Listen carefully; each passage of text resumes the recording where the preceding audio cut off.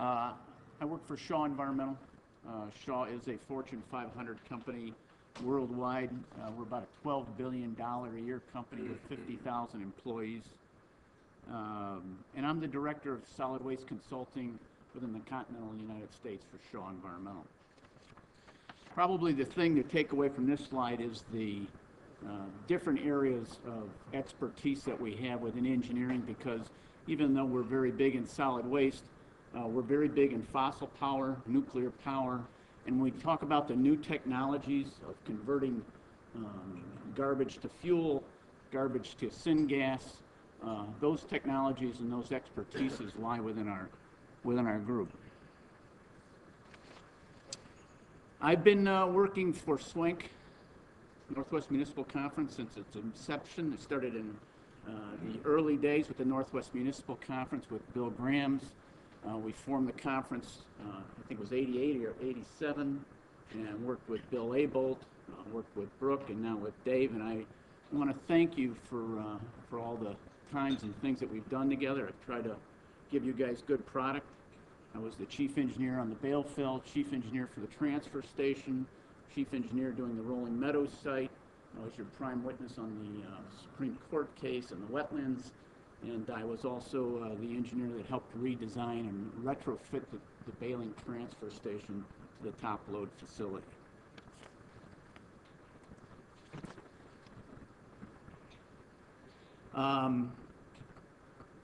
Probably the most important thing, besides, and I mentioned this before, is as you move forward, we're doing a lot of planning studies around the country right now. What we found is in the late 80s, national law changed and required what's called Subtitle D. Landfills for the first time had to follow federal laws that had a lot higher standards for landfill design than ever before. And what we found here in Illinois, as well as elsewhere around the country, the solid waste system had to adapt. Costs were escalating because the law changed so rapidly. There was a big decrease in available disposal volume, and units of government, much like yourselves, are trying to react and put infrastructure in place to react to that change. But things are different today. This graph shows capacity down in 1988 in regions 1 and 2 of Illinois, which is basically the northern portion of Illinois. We had about 150 million cubic yards of airspace. At that time in the Northwest Municipal Conference, we were having some 70% increases in tipping fees year over year at those landfills because of the decreasing space. That's not the case today. Today we've got about 3 million cubic yards of airspace, and we've got another 200 million cubic yards of airspace that have recently been cited that are coming online soon. So that'll take the airspace availability up to about 500 million cubic yards of airspace within region 1 or 2, 3 to 4 times what we had 20 years ago. So is that solely because of additional landfills being permitted and open? Because of two things. One is we're doing a better job at diverting. This slide here shows how Northwest Municipal Conference SWANCC region has increased its diversion rate up to 45% over that time. But to be honest with you, we've gotten much better at siting landfills than we used to do. Back in the 80s, when the siting law passed, we were a little rough at it. We also learned to site much larger facilities as opposed to smaller facilities, so that our ultimate success ratio attempts to cubic yardage has really increased a lot. Can I ask a question? Sure. Has pricing gone down as a result of the increasing? Pricing at landfills is as low as it's been in 10 plus years, and it's stabilized. It's also changed because a lot of the landfills have gone from privately owned to publicly owned. Simultaneously to this, over the last 20 years, we've had a consolidation of the industry. When a family had 100 million cubic yards of airspace, they weren't in a hurry to give it away. They figured that's money in the bank, and they'll be able to get what they ultimately want for it. If you're a publicly traded company, that's not how they think. Publicly traded company needs to get that revenue in every quarter and sell that airspace, and that's not. And the way they book it, they're looking at the revenue in and not the depletion of airspace. So the influx of publicly traded companies has also, I think, made a big push to decrease the cost per ton for disposal. Unfortunately, what's happened is that these places are all now between 90 and 120 miles out. The bale fill was one of the attempts to try and site a new landfill greenfield site within the Cook County area. That was the last attempt to do so. The only other attempt in the last 20 years happened about 4 or 5 years ago when Kendall County, the Yorkville area, decided that they wanted to open up their county to try and get the benefit revenue from landfills. 3 attempts were made in Kendall County. All of them failed. So that barrier from the private sector industry, which we're relying on in this state to do, has really been pushed out to the Route 39 corridor or somewhere out in that area. Depending on where you live, 90 to 120 miles. And if you take a ring around Chicago from Newton County, Indiana, to Livingston County, Illinois, to Lee County, Ogle County, Winnebago County, they create a circle of landfills that the city of Chicago is relying on for its disposal capacity. Problem, obviously, is getting it there. We don't have another technology, frankly, in the next 10 years or so to get it to the landfills other than trucking. The rail industry, we've made dozens and dozens of attempts over the last 20 years to try and find a more efficient way to get the garbage from the city out to these areas. The rail industry, for this kind of a short haul, and as fragmented as the rail industry is, especially around Chicago with the belt system, that's not going to be a viable alternative, in my opinion, for at least the next 10 years or more. So the system that you're going to rely on, ultimately you're going to rely on at the landfill, at least for the next 10 years, sits about 90 to 120 miles. You're going to end up trucking it out there, and obviously fuel costs are going to probably continue to increase at least a rate higher than inflation. So what do we do about that? We try to do some resource recovery. Resource recovery talks about reusing material. You take that material and never let it get into the waste stream to begin with. Mary's group does a great job with that. That's the most efficient because it never enters the system. Recycling, you guys are actually doing a very good job, in my opinion, with recycling. Most of your homes have curbside recycling. Many of them have carts, which significantly increase the diversion amount. And if you compared yourself to other communities in Illinois and within the Midwest, you would compare very favorably. Composting is, the two sides on this thing. The composting is taking the organic fraction. In Illinois, in this our particular region, composting is about as expensive as getting rid of garbage. And there's a big question, at least in my mind, whether that makes economic and environmental sense. And then energy production, taking the garbage and creating energy. Right now that's being done really, if you look at a percentage of the waste stream around the country, there are 5 or 6 technologies that are out there.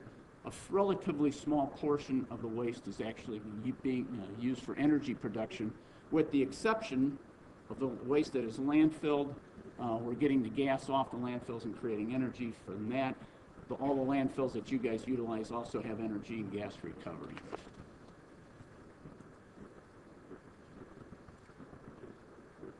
I'm not going to spend too much time on this.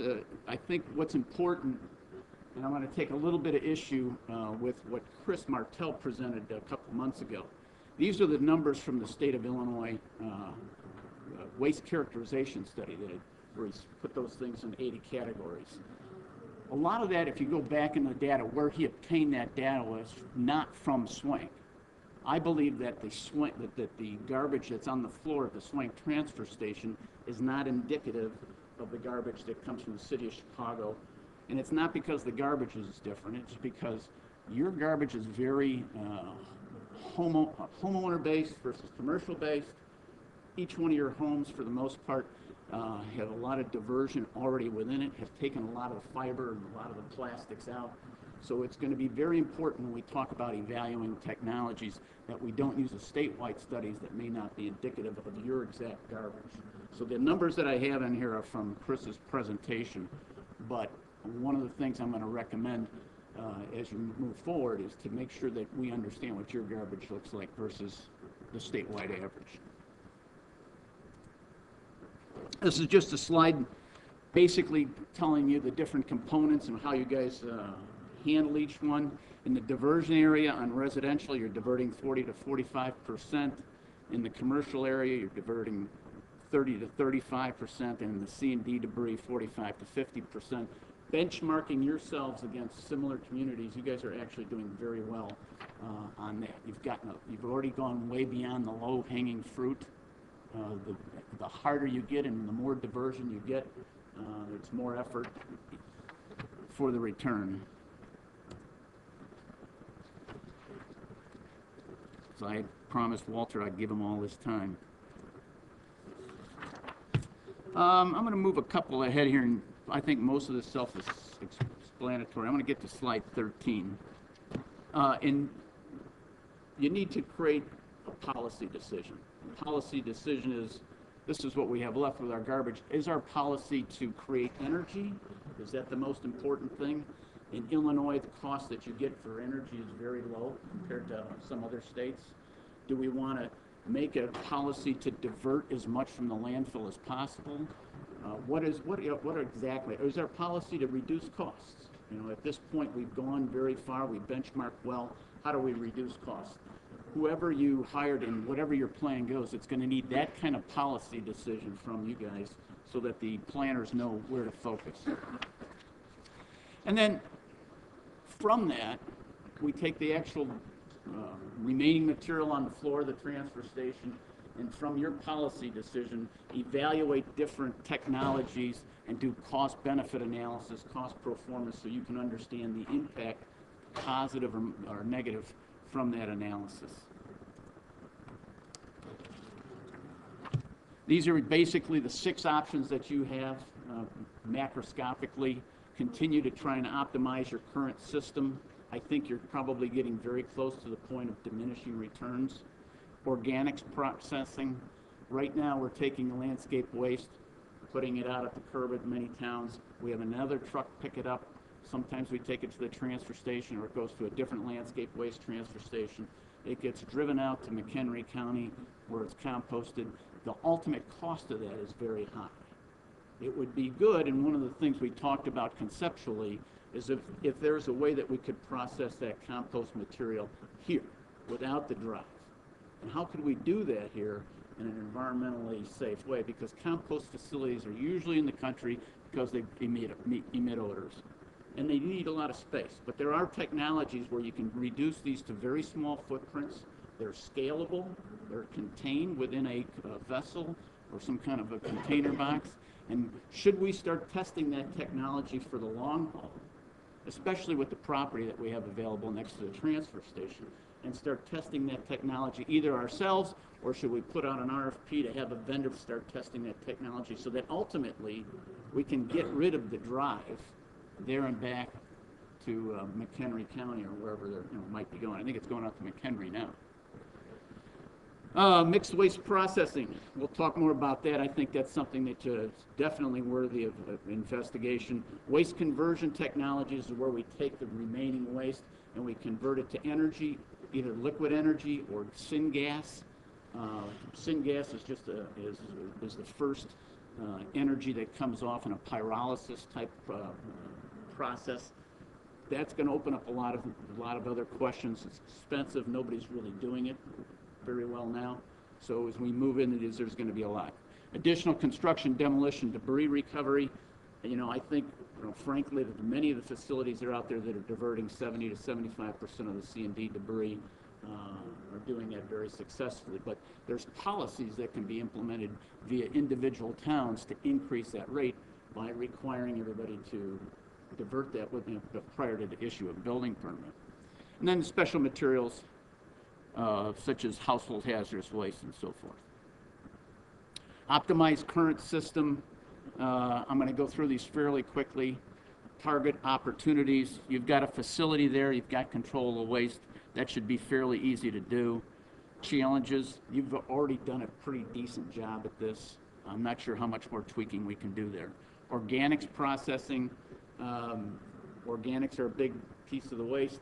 Organics in the windrow create odors, but there are other technologies that we should think about doing, and those technologies, I think, would be most successful if they were near your waste centroid, so we're not transporting the organics far. Mixed waste processing. Let's see what value we have laying on the floor of the transfer station. Let's go in there and see exactly what we have. Let's do an analysis of putting a dirty MRF. We know that the transfer station is underutilized. What if we put additional equipment in the transfer station to further segregate recyclables out of the material that makes it to the floor? What's the, we know about the market volatility, but what's the value? We can do that with a sensitivity analysis over time. And then we can back calculate how many dollars per ton that would save for you and what the payback period is, where the cost benefit ratio is. That's probably the one thing that you can do where the technology is fairly well established, and the advantage of this is you'd be getting the advantage after it crosses the gate, in that when you divert before it gets to your gate, you're not getting paid for it. Once it goes over the scale, you'd get paid for it, and then the less that you send to the landfill and the more that you sell in recycling, there's a double potential kick there where you can get a little bit more kick. And this kind of a study, because it's not experimental, these things are in place all over, offers very low risk to at least evaluate. The risk would be the volatility of the markets, but we can do sensitivity analysis to evaluate that further. Waste conversion technologies. Mass burn, these are the big incinerators. We're not building any of those in Illinois, I'm pretty sure. Gasification, pyrolysis, waste to fuel are generally all along the lines of taking waste, heating it up in the absence of oxygen until it starts giving off gas. It's the same thing that we used to do with coal, charcoal, and we take that gas and we either use that gas for energy or we precipitate that gas and let it turn it into a liquid fuel. Energy is very cheap in Illinois. Energy that we would get off of it we'd have to take that into account. And the other problem that this usually causes is the things that we're trying to get energy out of, plastic, paper, we've already pulled out of the waste stream, so we would actually want to put that back in the waste stream to get that energy out of those. And sometimes politically that's a difficult argument to make. Anaerobic digestion would work for food waste. I don't think it would work for most of the other wastes around here. These are all things that can be studied. I'm going to be honest with you, I don't think you should spend a lot of money studying these at any great depth. They've been studied by other units of government. I've studied them for other units of government. You got a perfectly good, capable staff that can just go through the other recent studies, put it together, and narrow this down to 2 or 3 things and focus your study. Construction demolition debris is being handled by the private sector right now in your service area. I think that it's just an issue of whether additional policy should be developed to force more of that. Special materials, you're doing an excellent job at that. Household hazardous waste, all of the other documents and all the other programs that you have. You guys are doing a very good job at reducing the toxicity of the waste. These programs are fairly expensive on a cost per ton or a cost per pound, but they have a very big environmental impact, a very good environmental impact over time. So conclusions. Resource recovery technologies are out there. We've got about 6 areas. The board needs to decide what they want to be. Are we focused on trying to reduce cost? Are we focused trying to produce energy? Are we focused on trying to get organics out? And if so, whatever technologies we evaluate, it's important, obviously in this day and age more than ever, is to do an evaluation. You've got a very good opportunity because you know what your waste stream is. We've got it in front of us. It needs to be characterized. And then once we characterize what's in there, we can actually take that waste stream and put it through the different technologies, perform a cost-benefit analysis, and then continue to refine that cost-benefit analysis as you move down the implementation phases.